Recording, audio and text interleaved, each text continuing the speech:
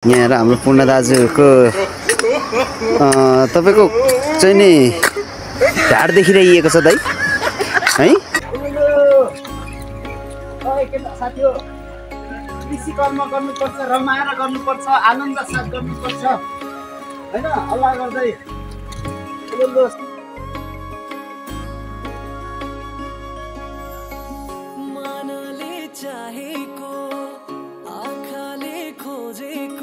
Hello guys, स्वागत छ यहाँहरूलाई डिबी ब्लगमा। आज हामी यता छौँ, कृषि उत्पादनतिर लागेका छौँ। ल गाइज, कृषि उत्पादनतिर लागेका छौँ। हाम्रो भव्य र सभ्य ढङ्गले यहाँ काम भइरहेको छ। भर्खर ट्र्याक्टरले जोतिसकिएको छ। अब ट्र्याक्टरले जोतेको चाहिँ आज देखाउनु पाइएन, हेर्नुहोस् गाइज होइन। अब भोलि देखाउँछौँ। यहाँ र हाम्रो पूर्ण दाजुको तपाईँको चाहिँ नि ढाड देखिरहेको छ दाइ है। त्यो ढाड अलिकति सेतो सेतो देखियो। अब अनौठो त नमानौँ, त्यो ढाडै हो। ढाडलाई कन्डो भन्छ अरे पश्चिमतिर, साँच्चै हो। ल उहाँहरूलाई थाहा छ, मलाई भन्दा पनि धेरै कुरा।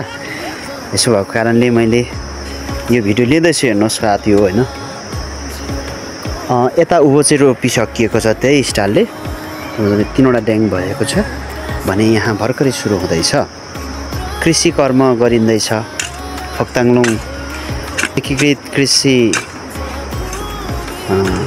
तथा पशुपन्छी अनुसन्धान ज्ञान केन्द्रतिरको गतिविधि हो यो। आलु रोपिँदैछ है। आलुको गतिविधि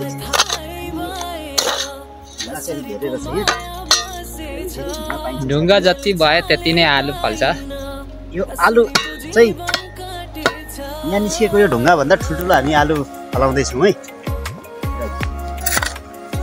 फल्यो भने फलिगयो, फलेन भने चाहिँ कोही बात छैन। अनि मुर्गीको दाँत छैन भने सायद होला। अनि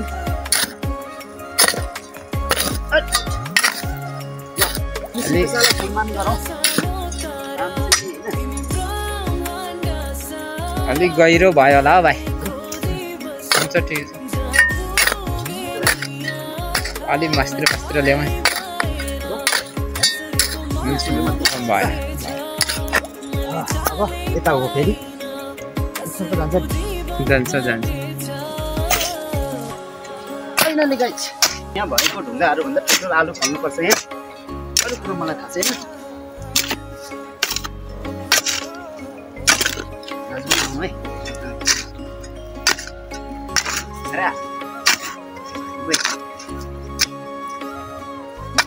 आलु रोप्ने तरिका पनि एकदम स्पेसल छ, युनिक रहेछ। यो स्टाइल चाहिँ अझै मात्रै थाहा भएको मलाई। यो स्टाइल चाहिँ हो हाम्रो याक्कुङमा भाइलाई चाहिँ ज्ञान केन्द्रको चाहिँ एउटा नयाँ ढङ्गले चाहिँ गर्ने भन्ने आज नयाँ तरिकाले गरिँदैछ। हुँदै पो छ त काम साथीभाइ हो के पो हो। ल है हेरौँ है साथी, हेर्नु चाहिँ नबिर्स्यौँ होइन। हेरिहाल्नु तपाईँहरूको बिचमा हामी पछि फलाएर पनि देखाउँछौँ तपाईँहरू। ढुङ्गेन्जेन साह्रै उम्रो छ। त्यसको चाहिँ अब हामी आलु फलाएर फोक्ताङवासीका जनताहरूलाई चाहिँ तरकारी खुवाउनुपर्छ, अर्ग्यानिक तरकारी। 2 गरा मात्रै रोपेर चाहिँ भइँदैन है होइन। अब यो सुरुवात हो हाम्रो हिउँदोभरि। अब मङ्सिरदेखि पुस माघ फागुनसम्म नै अब अहिले यो के भन्छ, यो आउलको चाहिँ यो हिउँदे बाली भन्छ। हिउँदेमा चाहिँ हामी हिउँदे चाहिँ हामी रोप्दैछौँ। अब बर्खे फागुन पेटमा हामी रोप्छौँ, माघ फागुनमा। खुसी लागेको छ, गजबले काम पो गरियो त। हेर्नुहोस् त 2 गरा पो रोपिसकियो त गाइज। ठेलागाडामा मल ल्याइएको छ, मल लगाइँदैछ। हमदाङ खाले अभि मात्र हो हाम्रो दाइले। त्यस्तो खालको पो हो भन्दै हुनुहुन्छ उहाँले होइन। यस्तै खालको हेर्नुहोस् गर्ने नै यो विधि पद्धति यस्तो खालको रहेछ। असाध्यै खुसी लागेको छ। ओहो ल चट्टासँगले हाम्रो पूर्ण दाजु दाजुले ल अब गाडी कुदाउँदै हुनुहुन्छ उहाँले फाइनल्ली हो। आधुनिक कृषि भनेको यस्तै यस्तै हुन्छ। अब अरू ठाउँ डोकोमा बोकिन्छ गाउँघरमा, यो गाउँघरमै हो हुन त, तर यहाँ चाहिँ होइन। अब यो ठेलुवा गाडीमा मल ल्याइन्छ।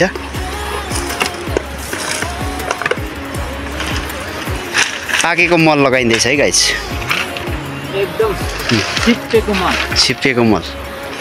कतै लिम्बू बुझ्नेहरूले सुन्दै कतै हेर्नुहुन्छ सुन्दै हुनुहुन्छ भने लिम्बू भाषाबाट केदुम्ब मल। केदुम्ब मल पाकेको ए छिप्पिएको। हजुर। अरे लौकामा पानी हाल्नु पर्ने छ अब हाल्नु। मल लिनु गएको है भाइ। ल ओके दाजु, म पनि पछिबाट तपाईँलाई पछ्याउँदैछु। हामी कृषि ज्ञान केन्द्रतिरको यस्तो छ अब होइन, कसरी उत्पादन गर्ने भन्ने कुरामा। हेर्नुहोस् गाडी, हाम्रो गाडी चाहिँ सानो सानो बाटोमा पनि छिर्दो रहेछ। मल यहाँ प्रशस्तै पाइन्छ।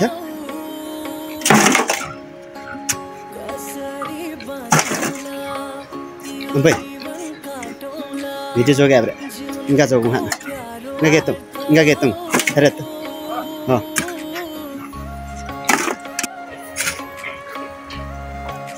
मल है साथी हो, मल है गाइस। यो चाहिँ हाम्रो टिभी कमरेड एकदम कृषि कार्यक्रममा चाहिँ अगाडि हुनुहुन्छ र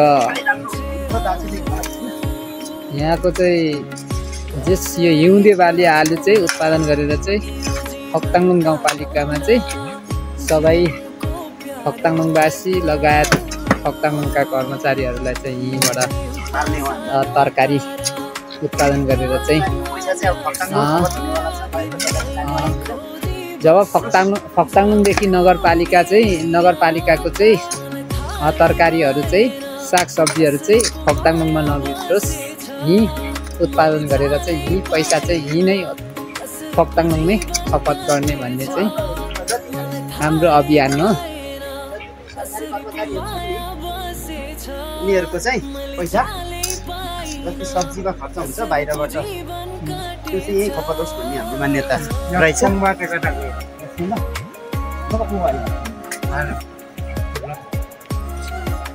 अब बाजे नातिको एकछिनबाट भेटघाट गरौँ। अब अहिले चाहिँ यो कुदाउँदै गरौँ ल भाइ। अब यो मल चाहिँ हाम्रो जुन आलु रोप्ने ठाउँमा चाहिँ लगिँदैछ। अब यो मल एकदम छिप्पेको हो। यो कृषि कर्म गर्नुपर्छ, रमाएर गर्नुपर्छ, आनन्द साथ गर्नुपर्छ होइन। अल्लाह गर्दै यो सानो छ हाम्रो दरबार। यता छिर्ने यो गेट अब यसरी चाहिँ लानुपर्छ। यहाँ तपाईँको अलिकति रोड चाहिँ सानो सानो छ होइन। होइन, हाम्रो भाइ ट्याक्सीदेखि लिएर ट्र्याक्टर बाइकहरू सबै उहाँले चलाउनुहुन्छ, त्यही भएर उहाँले केही गाह्रो हुँदैन। सानो बाटोमा पनि राम्रै तरिकाले छिराउनुहुन्छ। यो चाहिँ अब हामी यहाँबाट चाहिँ यसरी लान्छौँ। अलि डाँडाबाट कुदाउनुहोस्। होइन त्यो त्यो भित्र त्यो ऊ चाहिँ फेरि बिग्रिन्छ। अब हामी यहाँबाट चाहिँ यो आधा अघि लगाइसकेका छौँ।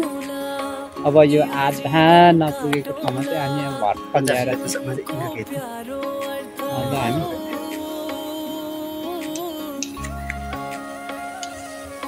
हेर्नुहोस् हामी यहाँ अब हात एकछिन साटोसाट गरेको अवस्था हो। गाइजहरू, तपाईँहरूले पनि अब तरकारी उत्पादन गर्ने र तरकारी कृषिमा लाग्नुहुन्छ भने यो तरिकाले चाहिँ गर्नुहोस् र लाग्नुहोस्।